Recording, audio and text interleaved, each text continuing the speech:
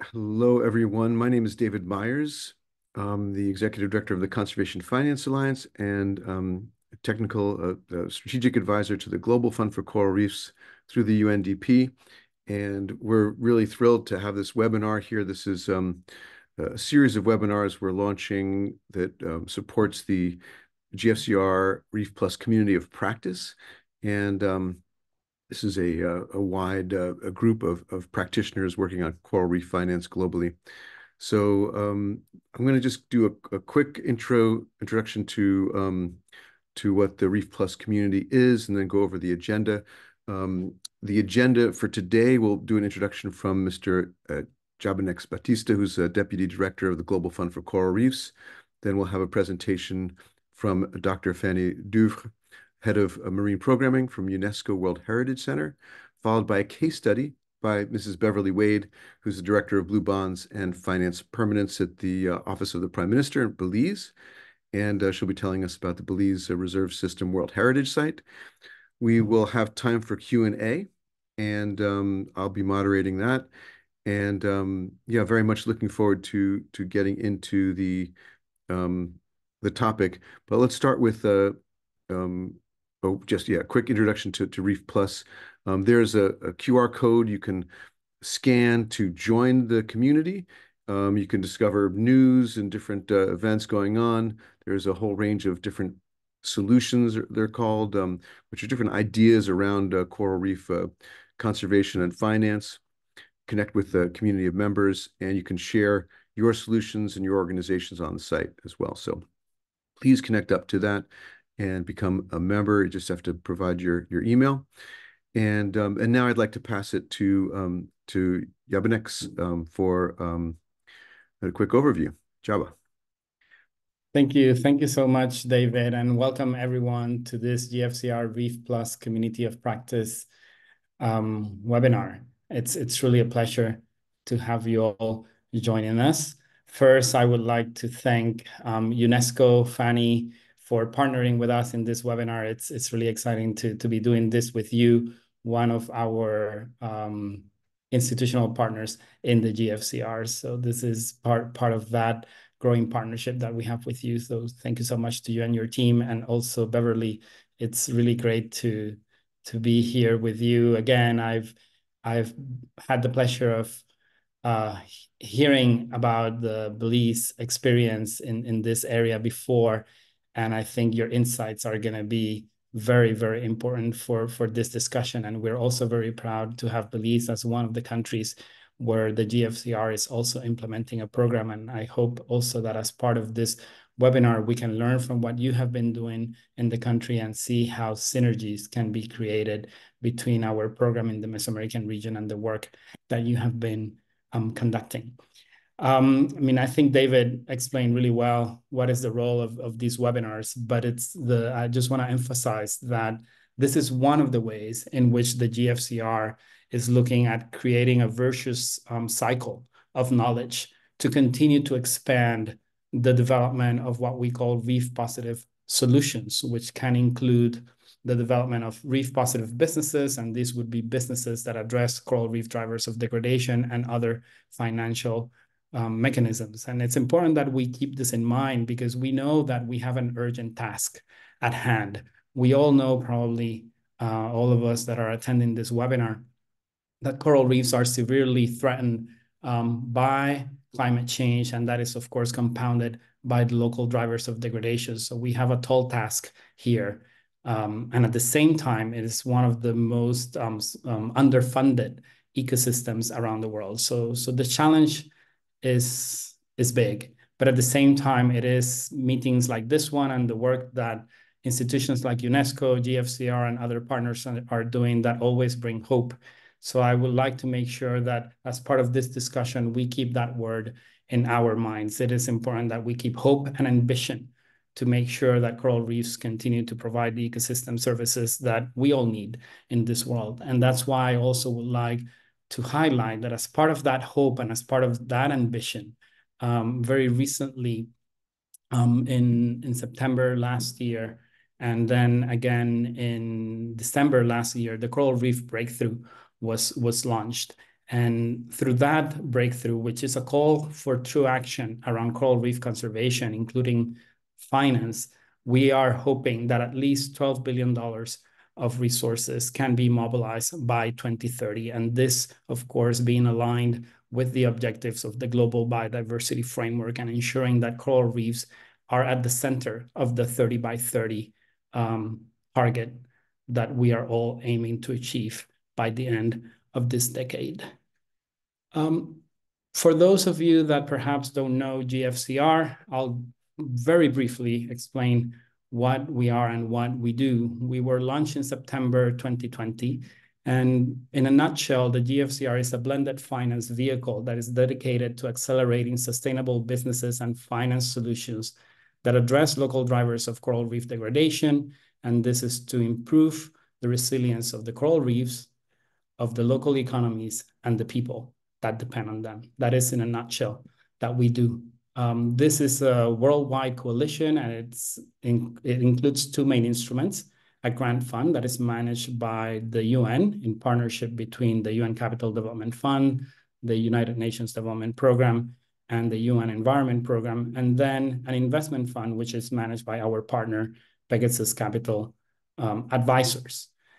So last year was a very exciting year for us. We actually were able to expand our portfolio of activities from 12 to 19 countries around the world. And since inception, we have been able to mobilize already directly to these two mechanisms that I just mentioned, $225 million.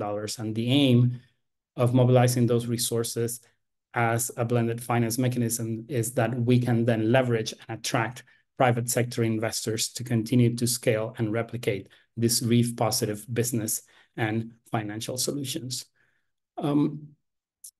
And maybe I would like to take one more minute and highlight why blended finance is important in this fight against climate change for coral reefs. And it's because we already know that grants are not enough.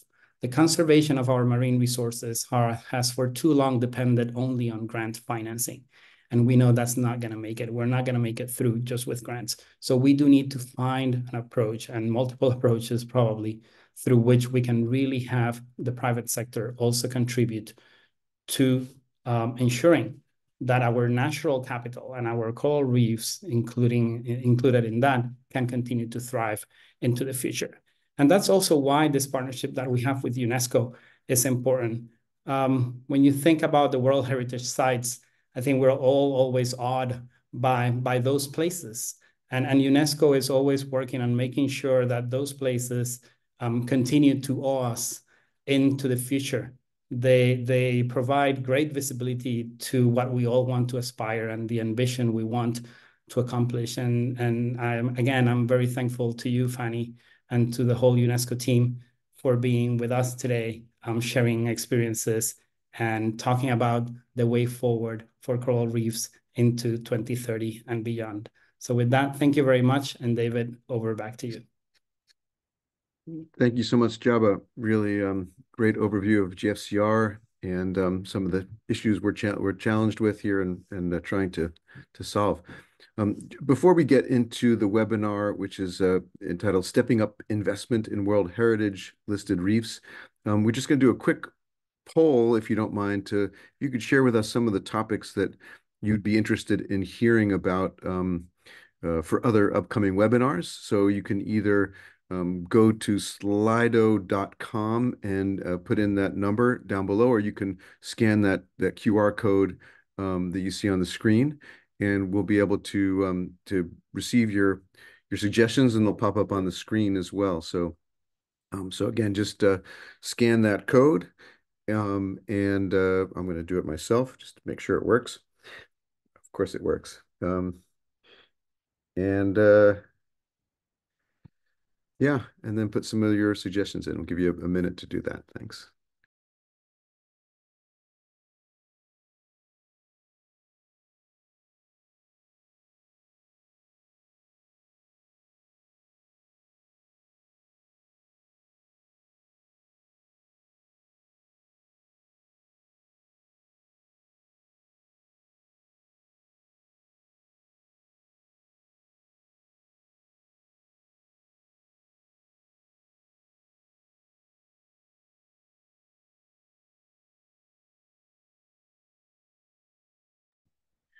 Okay, excellent. Seeing some really good suggestions there. So, you know, keep them coming. Add several.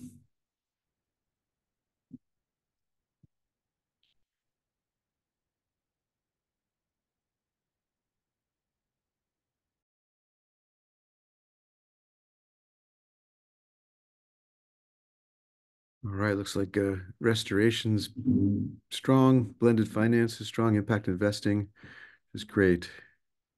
Biodiversity credits and offsets, sustainable finance, case studies, blended finance.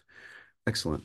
Well, thank you so much for doing that. Please don't stop typing, but I'm going to move us into the main webinar, and for that, I would very much happy to present Dr. Fanny Douvre, who's head of Marine Program of Natural Heritage Unit, and Fanny, you'll take us from there, and then we'll come back to Q&A at the end. Fanny, over to you. Super. Thank you, David. And thank you to the whole Global Fund for Coral Reefs team to set up this webinar, this online meeting.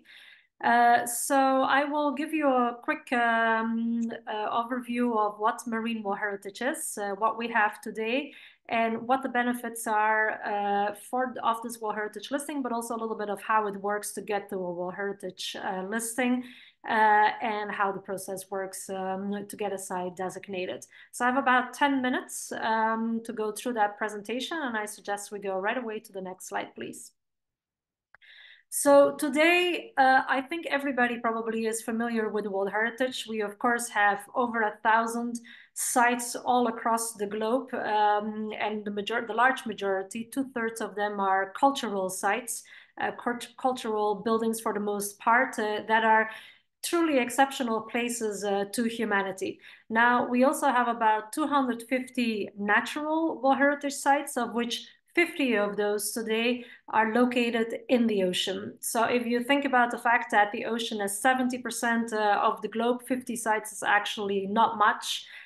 In recent years, it has accelerated, and there's also a number of sites that probably will get on the list in the next couple of years. But today, you see the map here in front of you. We have 50 marine World Heritage sites, 3 of which are currently on the list of World Heritage and Danger, meaning that their special values for which they are inscribed on UNESCO World Heritage list are actually in danger today. And the stars that you see on this map, this is where the coral reefs are located. So we have today, among those 50 sites, 29 that actually include coral reef ecosystems, and they're pretty much distributed across all the continents of the world. I will tell a little bit in the next slide of what it actually means. Oops, something that didn't translate there correctly, but so as I said, 50 marine World Heritage sites, they're distributed across 37 different countries.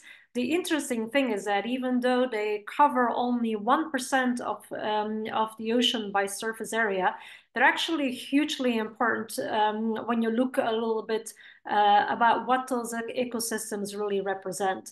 For one, the coral reef ecosystems on the World Heritage list cover about 15% of all coral reefs across the globe. They represent over 100 different indigenous communities across the world. We did a very extensive study with some of the top scientists in the field of blue carbon a few years ago, and we realized that those sites also cover about 20% of the world's blue carbon, whether it's tidal marshes. We have some of the biggest mangroves on the UNESCO World Heritage list, and also some of the biggest seagrass areas, like, for example, in Shark Bay in Australia.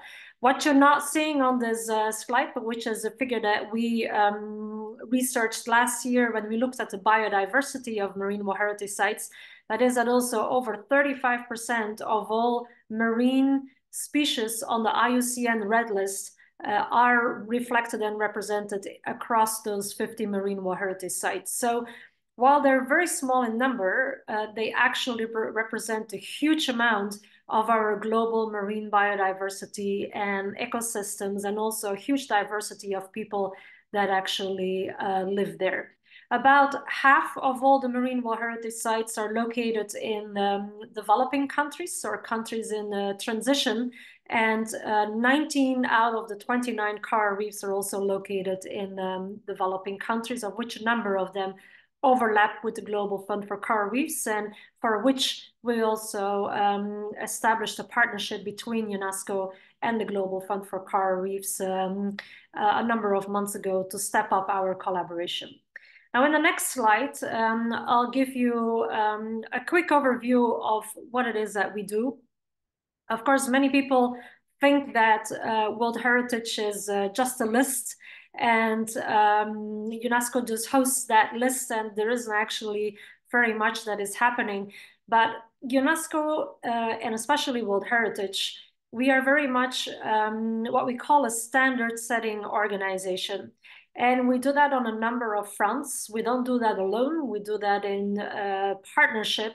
But I would say that there's three key areas where our work really is concentrated.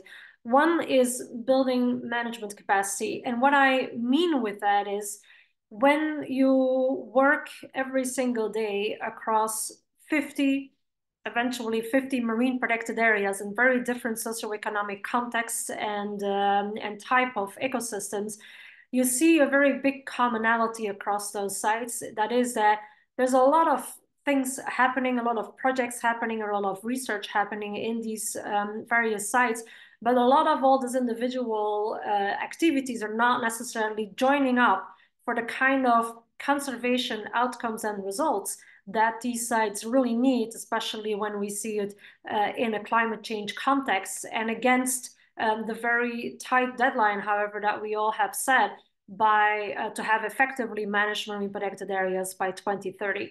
So we have in a lot of these sites a bird's eye view to look and work together with all the different stakeholders that are working and operating in these marine protected areas and try to build capacity to build a more holistic approach to the conservation. And we do that, for example, for Coral Reefs with our partner, the Great Barrier Reef Foundation. The second component of what we really invest a lot of time in is to bring the latest innovation for monitoring, especially when it comes to biodiversity. We have a huge initiative running currently in which we basically built a very hands-on practical tool to use environmental DNA to monitor your site's marine environment. It can be done with kits. We mobilized over 250 children across 21 different sites in the first snapshot that we took of biodiversity. And we are looking at ways of how we actually, in a more instant way, can get a snapshot of biodiversity. And in a lot of ways, this for us and for the sites, critically important because it will allow us to also understand how climate change is impacting that. The last component is, of course, the negotiations with governments to try to have key conservation gains on the ground. And I think many of you have seen our work in action, for example, last year in Australia's Great Barrier Reef, where we agreed with the government to have an investment of over $500 million to reverse negative water quality and pollution, and where Australia also, through the influence of UNESCO, signed for the first time a climate act that will keep now their temperature below 1.5 degrees above pre-industrial times. So these are, some of the examples with various others, but I think it's one of the places where you have seen our work in action. Now, in the next slide, a few words of what the benefits are when it comes to a UNESCO World Heritage listing. As I said earlier, many people think that World Heritage is just a prestigious recognition. It's a place that is on everyone's bucket list to go diving or to go, visit the special values and biodiversity and ecosystem of that place. But what very few people realize is that, yes, of course, in the very first place, it is a prestigious recognition. And it also drives revenue to the country. There's no secret about the fact that the World Heritage Convention is a hugely successful convention for over 50 years to a large extent because of the economic return that a country gets once a site is listed on the World Heritage List. But what very few people realize is that the moment the site is inscribed on the UNESCO World Heritage List, the country in which it is located, but also every other country around the world, takes the joint responsibility to actually protect that site. So a critical and exceptionally valuable aspect of World Heritage listing is that it brings international attention for local conservation issues. Of course, not all the issues, not every local conservation problem becomes an international concern, but when it's down to really critical things that are happening in a particular place and that make that place might lose its special values for which it is inscribed on the UNESCO World Heritage List, there is a mechanism in place where UNESCO will go in at the highest level of government, will talk to the government, and if it really doesn't want to work, will inscribe a site on UNESCO list in danger. It's something that countries do not like to see in many places around the world. Of course, also because it touches upon the economic return that a country can have, but it has a huge benefit as well to catalyze both investment, financial investment, but also just simply the political will to put in place the conservation regulations, to put in place the policies that are needed to protect that place. It is also, once a site gets inscribed on the UNESCO World Heritage List, it becomes part of an international system of monitoring.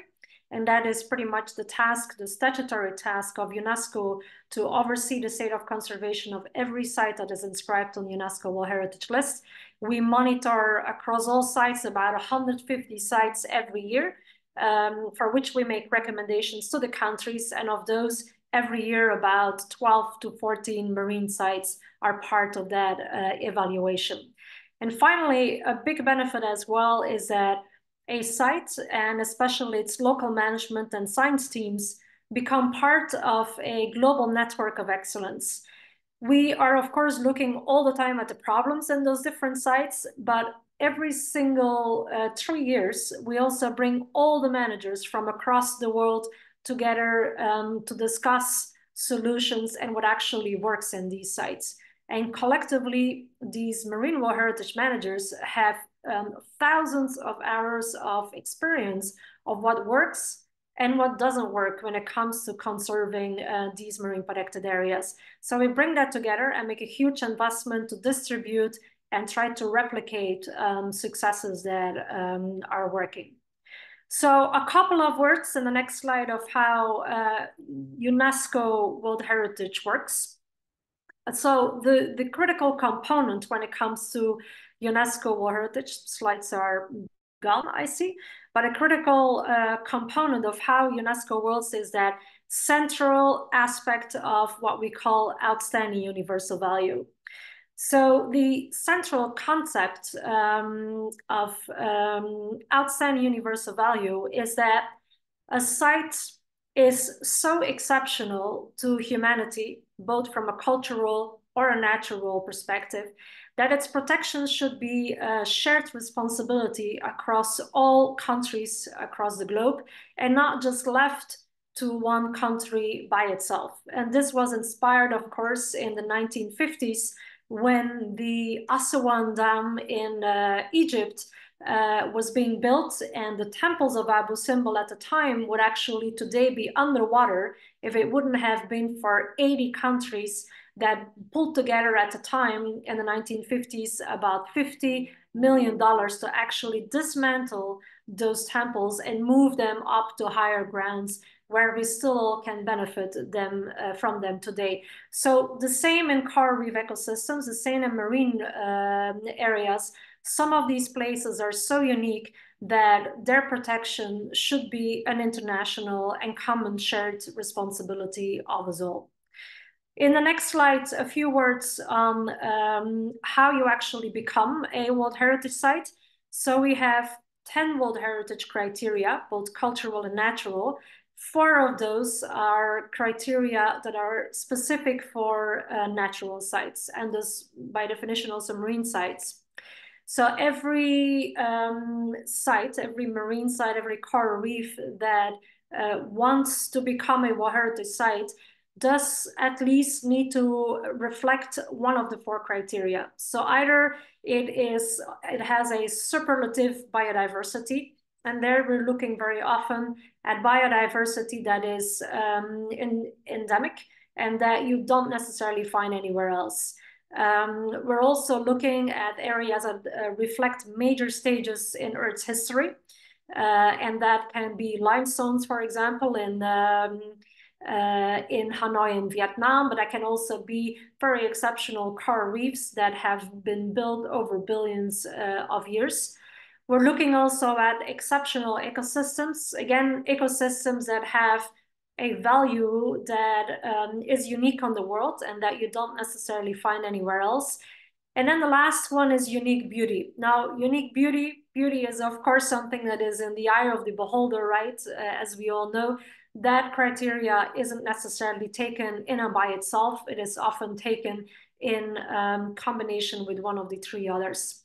But if you look across the marine World Heritage sites, and especially the coral reefs, all of the coral reefs are pretty much inscribed for their ecosystems and for their biodiversity. And then there's some of those coral reefs, like the Galapagos Islands, for example, or Australia's Great Barrier Reef, are inscribed for all 4 of the natural heritage criteria. A very important component is that the values, so the ecosystems, the biodiversity, the stages in Earth history, do have to be present at the time of inscription. So the World Heritage List does not protect places that have been so degraded that their features, their natural features aren't there. And that's why it is important that a site has its integrity, and that it is a place that of which the boundaries are large enough that it actually features all of the different areas. So a few words to the next slide on how you actually nominate a World Heritage site. It is very much what we call a state party-led process. So it is a country that puts a World Heritage site forward, always. So a country, and the World Heritage Convention is nearly universally ratified. We currently miss about four countries around the world, and it's 4 small countries, mainly in the Pacific, with whom we're working today to also ratify the convention. So basically every single country around the world can put forward a nomination for a World Heritage listing. So the first step is that a country makes an inventory and submits that inventory as its tentative list to UNESCO. Every site that then is nominated for a potential World Heritage listing has to be already 1 year on the tentative list. So it's basically in the first stage, the country that says, look, I think I have a place that is of outstanding universal value. I would like to take it forward. The country will prepare what we call a nomination dossier. So we have very strict guidelines of how a dossier is being put together. The central part of such dossier is to illustrate that the site that is being put forward for potential World Heritage listing, that site has outstanding universal value. So typically in a coral reef ecosystem, it will be compared with what is already on the World Heritage list, and it will illustrate that the site that is being put forward has significantly different and also universally unique features. It takes a country typically about 5 years, 3 to 5 years to build a nomination process. Some are faster, but it is a quite significant amount of work that typically involves a team of scientists that are having really in-depth knowledge about the place. Once the nomination dossier is received by UNESCO, we do a completeness check, and once it is complete, it goes to our advisory bodies. Sites can be so inscribed for all of these 4 natural criteria. It can also be what we call a mixed site, like the Palau Southern Lagoons, for example, are inscribed both for their ecosystems, but also for their special cultural features of the way that people lived for over 4,000 years in connection with the coral reef. So the advisory bodies will make a evaluation. They will visit the site. Typically, these are visits of about 7 to 10 days. They will look at all the features, look whether the site actually does meet the World Heritage criteria, and then a recommendation will be made to the World Heritage Committee. So the World Heritage Committee comes together once a year. It's always somewhere around June, July of every year. And the World Heritage Committee is a rotating body of 21 member states. And you can find the countries that are currently on the World Heritage Committee on our website. They take every decision. The first week of, so they meet for 2 weeks. The first week, they will go through what we call the state of conservation. So really looking at the sites, conservation of sites that are already on the list. And the second part of the week, they will go through the nominations for new inscriptions. And so every year, basically, we have a number of new inscriptions, and there are a number of marine sites that are being put forward. The whole process, once a country has deposited a nomination, which is also always done by the 1st of February of every year, that's the deadline by which a country needs to submit its nomination dossier. It typically takes a year and a half, 18 months, shortest for a site to become inscribed. And so to complete my talk, the World Heritage Committee has multiple choices. So we can immediately inscribe a site if it agrees that the evaluation is indeed positive and the site meets the World Heritage criteria. It can say no, it doesn't meet the World Heritage criteria, so it does not get inscribed. And it has 2 alternative intermediate options where it basically asks the country for more information or for updates. And that is typically when it comes to the management. There's no World Heritage site that can be inscribed that doesn't have on a national level already some form of management, because the country also has to demonstrate that it actually has some basic capability to protect the values for which that site would be inscribed on the World Heritage list. I'll finish there. There is a last slide that just shows some of the guidance tools on how to inscribe and nominate sites for the tentative list, and then how to prepare a nomination file. And in the Q&A, I'll be happy to answer any questions you might have. Oh, back over to you, David. Excellent. Thank you so much, Fanny. That was really some great information and a good description. Now over to Beverly Wade from Belize, who will tell us about her experience. Thank you very much. And I'd like to thank UNESCO and the Global Funds for Coral Reef and UNDP for inviting us to share a little bit about our experience in Belize and to talk about how the World Heritage site in Belize have really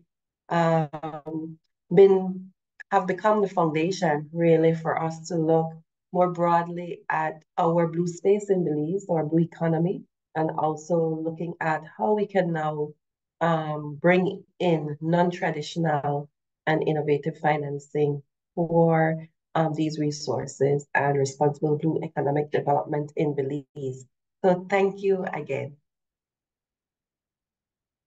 Next. So we could move past this slide and I'll just start with the presentation. So just a little bit of background for Belize. Our Belize Barrier Reef Reserve System World Heritage Site was inscribed back in 1996.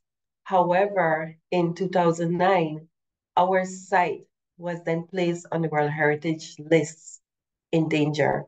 And this inscription was basically a reflection of critical gaps in the management of the property, policies, and regulatory framework that were deemed necessary to maintain its outstanding universal value. Next. So in 2015, the government of Belize, along with its non-governmental partners, academia, and UNESCO, elaborated an ambitious roadmap, our desired state of conservation, which outlined the realization of key policy and management interventions for really now safeguarding the OUV of our property. And that implementation of that roadmap really led to the removal of our site from the World Heritage list in danger in 2016. And this included some key things. Fanny mentioned earlier in her presentation that sometimes when sites are listed on the World Heritage list in danger, that it can catalyze good things. And that is exactly what happened in Belize.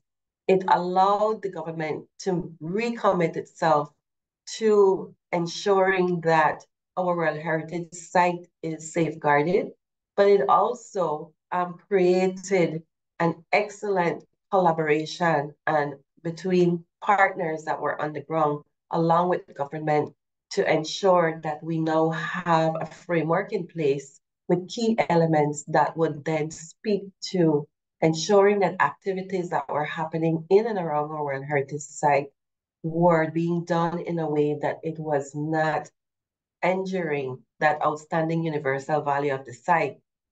Some of the key things that were passed through that roadmap was a very comprehensive revised integrated coastal zone management plan. There were key legislation put in place to ensure sustainable small-scale fisheries in Belize. There was a cessation on land tenure in the property itself. And of course, there was a moratorium on offshore oil exploration. Next. So Belize in 2020 decided that it would now put very much front and center its blue space, its resources within that blue space, and the activities in that blue space in terms of its national development pathway. And the government of Belize then created a new ministry, which is referred to as Ministry of Blue Economy. Along with that, focus and clear ambitions and new commitments were made by the government of Belize to now look at those resources, its natural capital, and how can you now use your natural capital to, one, address national priorities, and secondly, to catalyze and to promote economic development growth in Belize. At that time in 2020, Belize was a country that was very much debt-ridden. It was recovering from the COVID pandemic, where our national economy actually contracted by 16%. And so government was looking at how it can address its national debt, its single largest commercial national debt, and at the same time, look at an opportunity to now leverage its strong history now in good environmental stewardship and its natural capital to bring in monies that it could have also reinvest in our blue space and in the natural capital within the blue space.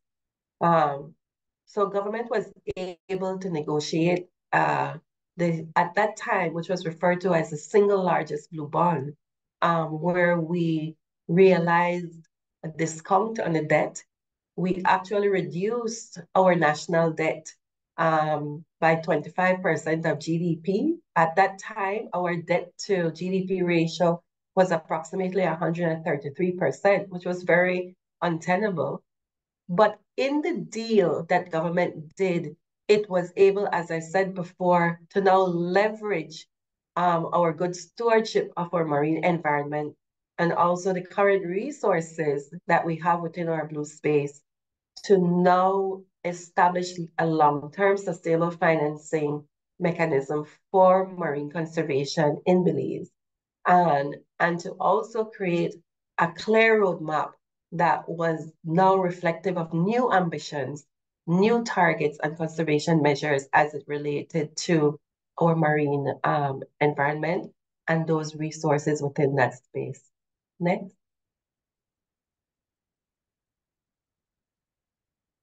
So our Blue Loan Agreement, which is one of the agreements under our Blue Bond, is very much contingent on the implementation of a conservation funding agreement, and which very much involves our Belize Barrier Reef Reserve System. Next. So, as I mentioned before, a big part of our implementation of our Blue Bond Agreement is the delivery on a roadmap for conservation.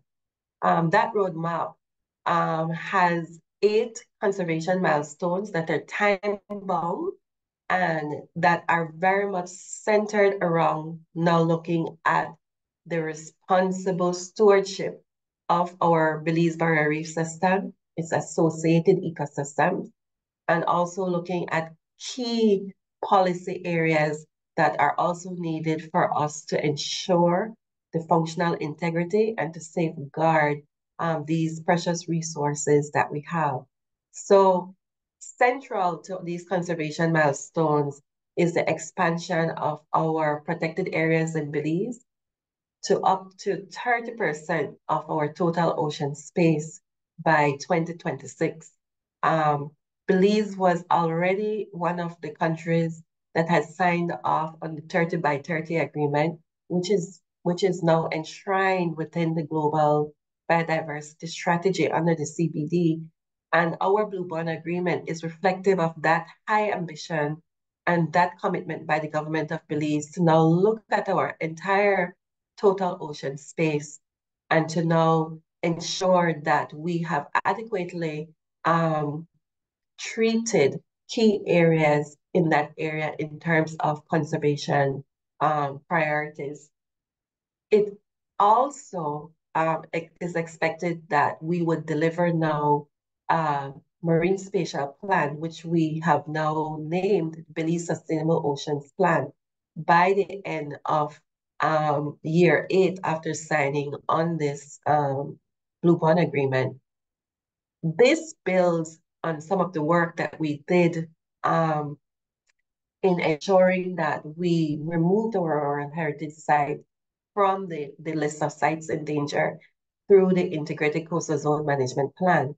And so it is now expected that the Marine Spatial Plan would now extend out to our total ocean space, since the ICZM plan was only concentrated in our coastal zone area. This we consider as being very important for us as we now embark on a pathway for responsible blue economic growth, and to also ensure that the country is in a position to now realize opportunities for economic growth within its blue space, but at the same time that it has a plan which ensures that all the considerations are taken on board when looking at how this space and its resources are being approached. Other key areas that are included in these conservation milestones are the designation of mangrove reserves. Within our World Heritage Site, one of the commitments that the government of Belize made was to ensure that all existing national lands within our World Heritage property is now designated as mangrove reserves. And those milestones have been realized already.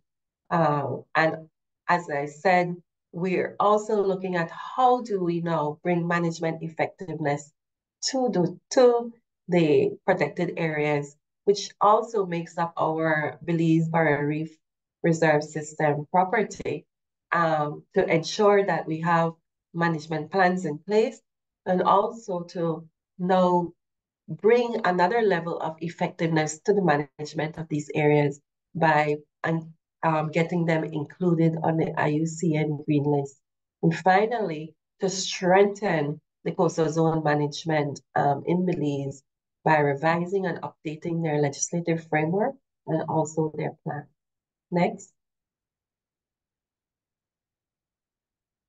Along with those conservation milestones that have a strict timeline, the government is also encouraged to now look at other areas that also ensure the functional integrity of the resources that are within Belize's blue space, and also to ensure that key policy, key frameworks are in place to address activities that would be happening in this space to ensure that we do not undermine the outstanding universal value of the World Heritage Site, and also those areas that are outside of the World Heritage property.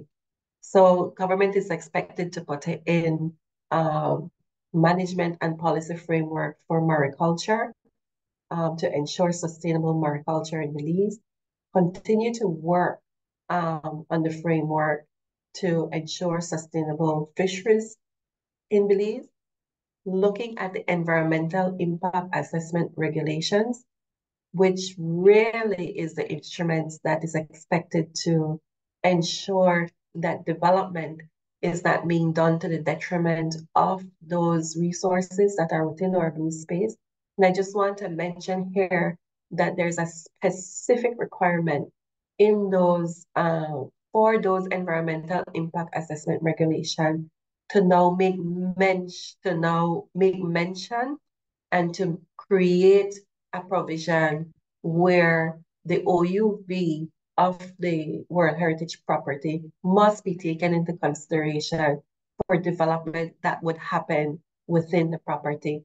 And those regulations were passed, have been passed already. And so, as a matter of fact, I was just reviewing an EIA this week where there's now a specific section within these EIAs that are now looking at how the potential development is going to impact the OUV of the site.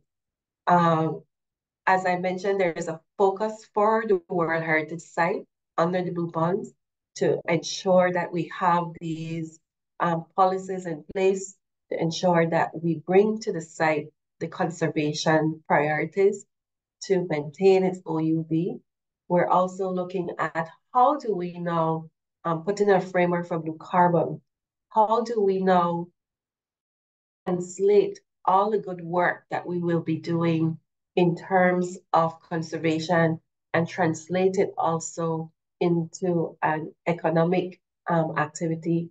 How do we now benefit from the good conservation efforts and ensure that we're also now looking at these blue assets as exactly that, as assets with the potential to continue to bring in inflows, whether it's for development or for continued support to conservation. And finally, to look at watershed management. Belize is a country on the mainland, and we have huge watersheds that influence our reef system and our blue space. And so to look at management plans for some of the key watersheds. Next. So in terms, I wanted to mention our approach for Blue Bond implementation. One of the things that we've learned even back then in 2015, when we were looking at now removing our site from that World Heritage, that list of World Heritage in danger, we realized that as we now create greater ambitions and look at Blue Bond implementation in Belize, that it requires the highest level of coordination in country. These deliverables they span across mandates of the whole of government, various ministries. They're multi-sectorial, and you're working with a very broad stakeholder base. And so it required that this kind of coordination and delivery is championed at the highest level. And so the Blue Bond unit was established under the Office of the Prime Minister to facilitate the highest level of coordination and to ensure that the ambitions that the country has committed on are properly mainstreamed and implemented. Next. One of the key organizations in terms of the delivery of our Blue Bond is our Belize Fund for a Sustainable Future, which was our conservation fund that was created to channel the conservation flows from the government of Belize to support Belize's conservation commitments under the Blue Loan Agreement and to contribute to the stewardship of a sustainable future for our people and the environment of Belize. This Belize Fund for a Sustainable Future is an independent body. It has a non-government majority, and it is responsible to allocate those monies that government deposits for marine conservation on an annual basis to both government and our non-government on-the-ground partners, as I said, to deliver on our commitments under the Belize Blue Bond, and also to look at other areas that would support marine conservation and sustainable and responsible blue economic growth. Next.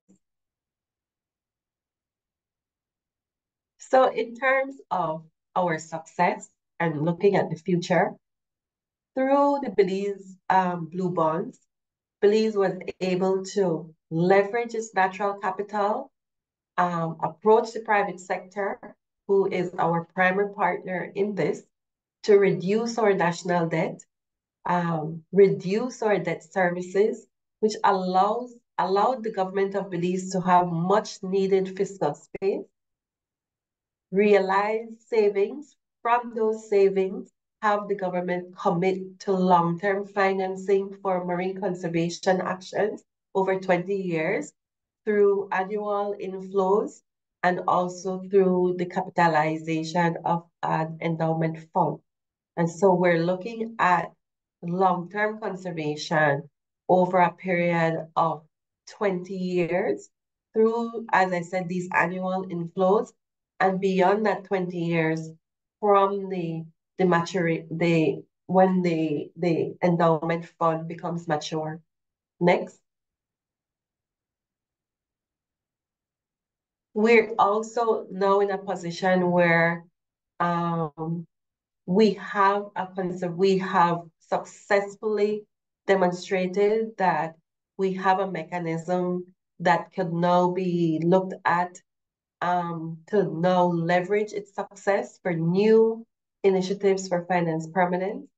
We now have a very real commitment from the government of Belize now in valuing our natural capital and integrating that natural capital into decision-making, policy, and even now into the development and financing of key areas in Belize. And we have now secured a credible space for private sector investment and ambitions in Belize.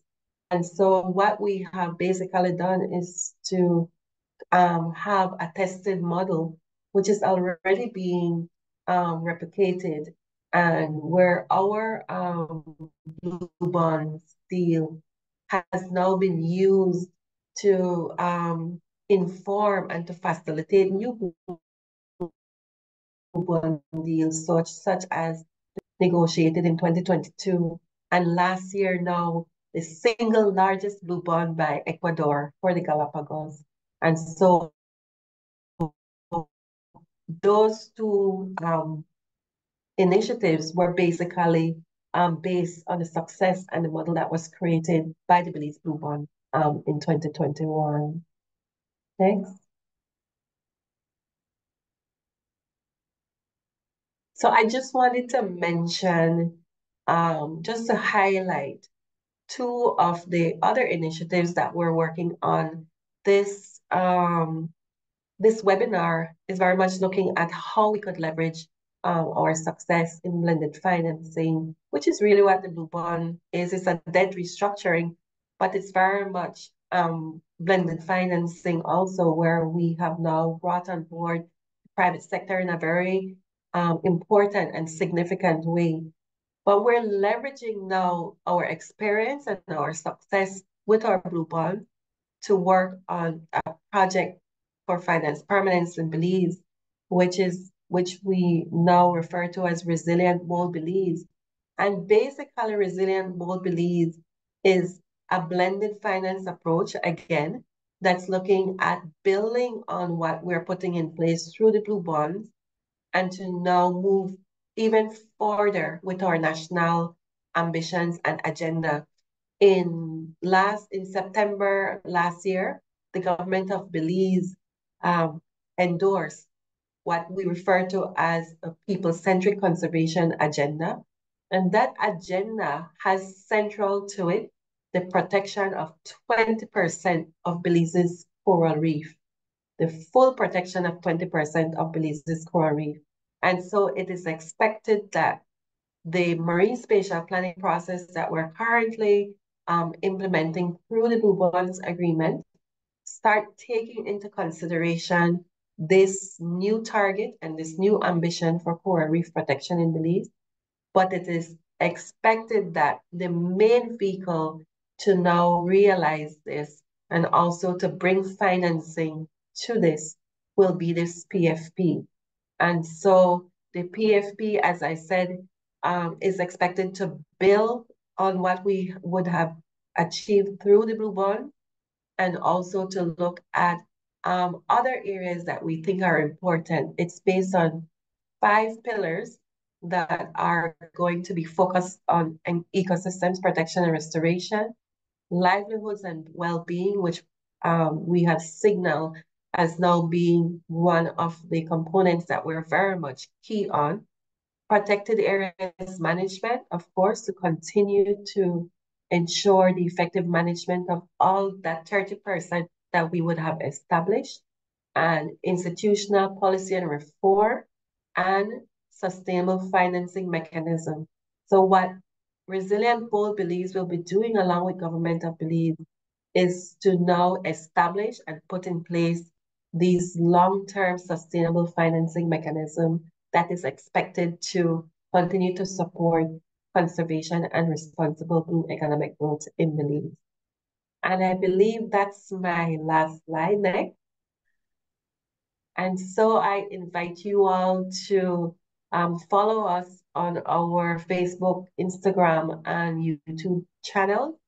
If there are any information that you would want from us, you could contact us at our email address there. And kindly download the link that's there.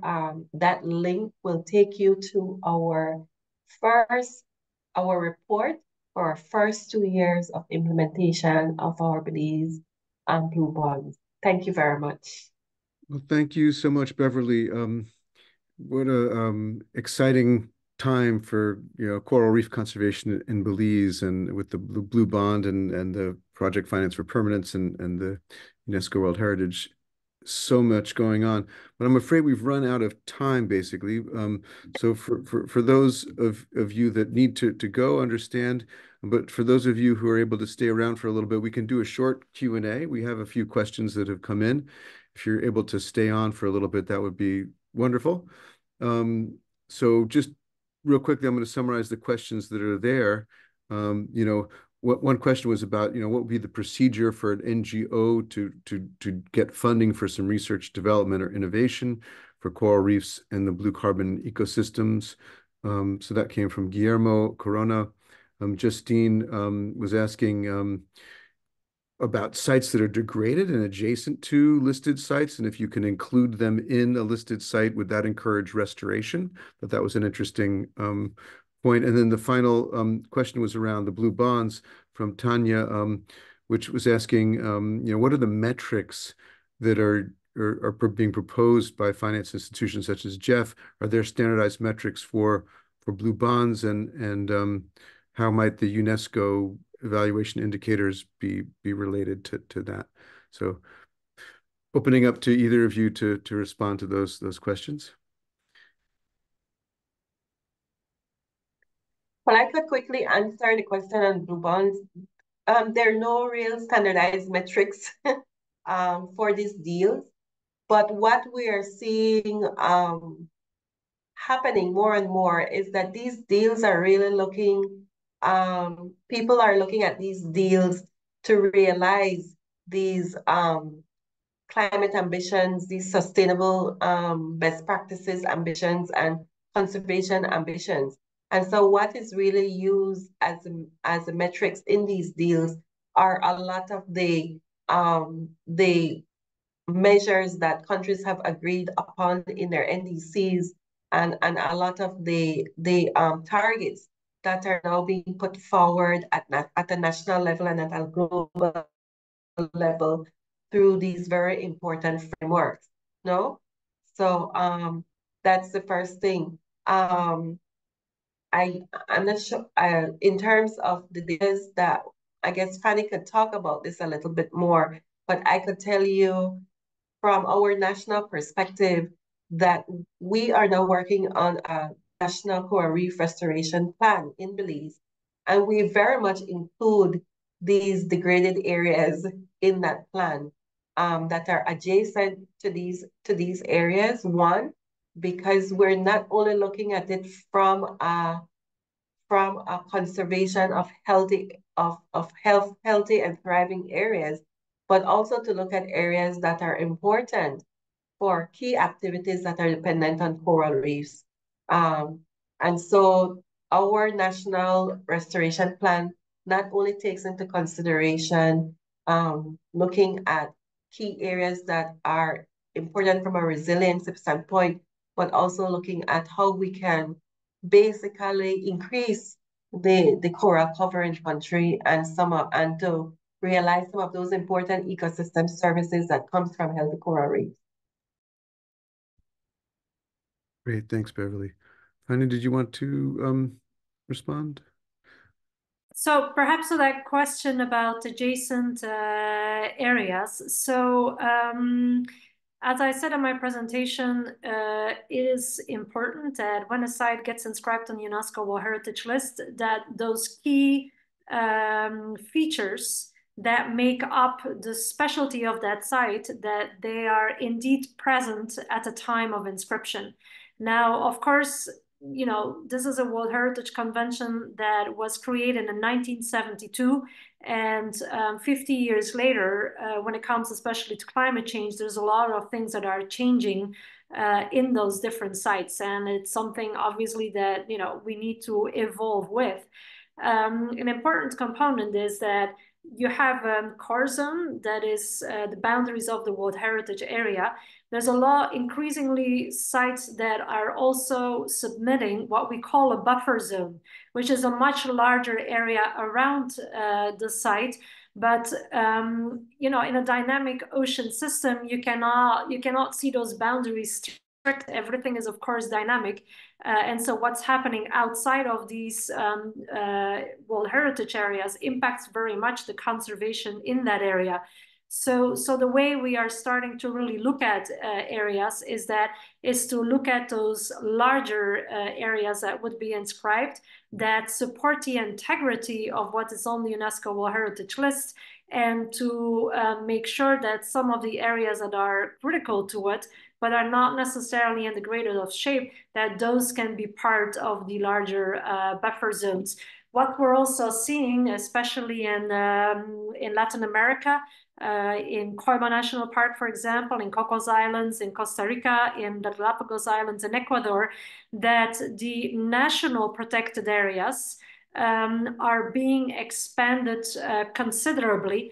And that is, however, also part of looking at that component that is internationally designated, which is World Heritage, to make sure that the overall area is well protected, also for reasons of connectivity. So it isn't always necessarily inscribed on the World Heritage List as such, but it is becoming increasingly part of what we look at when it comes to conservation, either through buffer zones or through national extensions of these sites.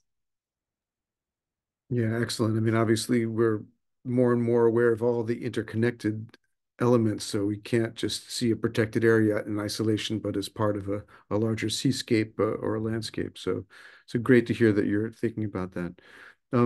Well, again, we're a bit over. There's a few additional questions here real quickly. Uh, what are the downsides of blue-green bonds from the sort of government or especially the finance minister perspective?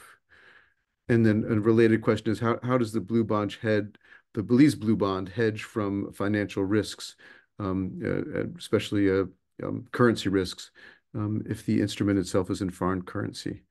So I guess Beverly, to you on these. I think one of the good things about I can't answer for the finance minister, and I want to put that out there, but we can get back an answer. That's not a problem. But one of the innovations with the Belize Blue Bond is that our payments are made in Belize dollars. And so that was one of the things that that was put in there to help Belize. So like our conservation inflows and the payments that are made, they're made in Belize dollars, and so that helps us from a foreign currency perspective. In terms of the financial risk, that is, I wouldn't be in a position to talk about that part of it. Great, understood. Yeah, I mean, from my perspective, I'll just say that, the decrease in the the debt obligation of the country was extremely beneficial to the country. And also having Yes, such very much a so. highly rated bond is also good for the perception of the country in financial markets. So, Yeah, that's one of the intangibles that actually came out of the Blue Bond deal, in that it really um it it it facilitated and catalyzed a rebranding of Belize, really, and has made it an attractive partner now for private sector, really. It has really allowed us to transform our profile. And so our successful delivery on this deal is very important for us to maintain that rebranding and that credibility that we've created. Because before we were known as a serial defaulter, and our bonds, as you rightfully said, was being traded at a very low rating. And what this deal did, as you said, was to create the necessary credit enhancements for us to really trade high quality bonds. As a matter of fact, our bonds were oversubscribed. And so it has really done a lot for us as a country in terms of now being able to partner and to also mobilize more resources.